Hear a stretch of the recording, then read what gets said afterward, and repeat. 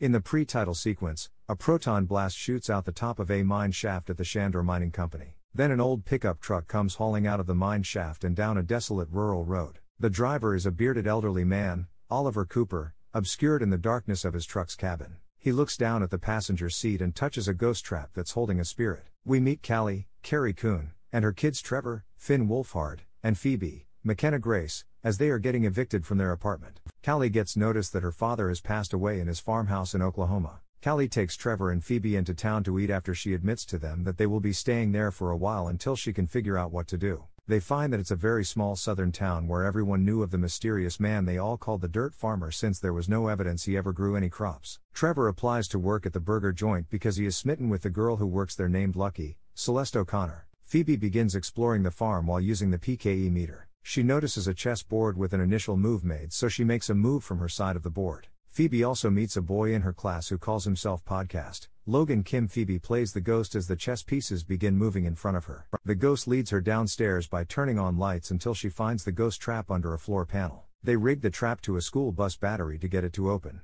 Phoebe repairs a proton blaster with help from Egon's invisible ghost and takes it out for a test with Podcast tagging along. They find the metal-eating ghost named Muncher. They attempt to wrangle and capture him but fail. Phoebe uses her one phone call option to call the number of the Ghostbusters from the commercial. Phoebe confronts her mom for not telling her who their grandfather really was. Callie counters with the history she had with her dad. She felt like they never bonded and he didn't care about her. The kids find out their grandfather's dirt farm was actually a field of hundreds of ghost traps meant to capture Gozer. They realize that his trap must have failed and set off to investigate the mine shaft once more. Lucky has become close with Trevor through work and the discovery that she is the sheriff's daughter. Gary goes to Walmart to pick up some ice cream after his unusual date with Callie. He discovers several mini-Stay Puft Marshmallow Men roaming the store causing chaos. He comes upon the demon dog he released earlier and gets chased out to his car and attacked just like the scene from Cujo. Back at the farmhouse, Callie finds the hidden lab and discovers that her father Egon had a memory board of all her life on the wall. The kids retrieve Ecto-1 from the police impound with Lucky's help. The kids come home to reveal their discovery to Callie but find her possessed. Phoebe and Podcast are able to get the RC ghost trap and proton blaster out from the weapon-holding cell by reaching in and releasing Muncher.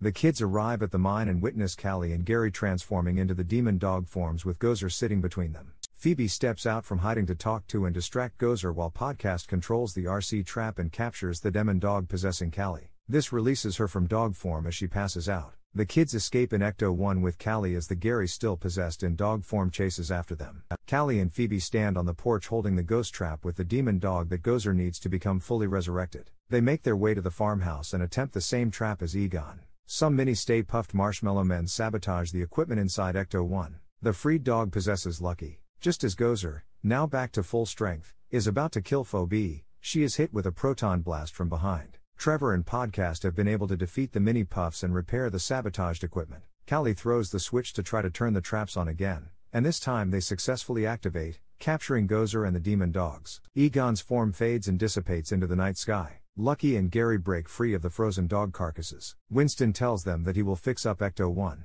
The three original Ghostbusters take it and their equipment back to New York City. There is a mid-credits scene where Dana Barrett Venkman, Sigourney Weaver, tests Peter's psychic powers. There is a brief conversation between Winston, who is now the wealthy head of his family, and Janine. Winston mentions that he has been using his resources to maintain the Ghostbusters' properties.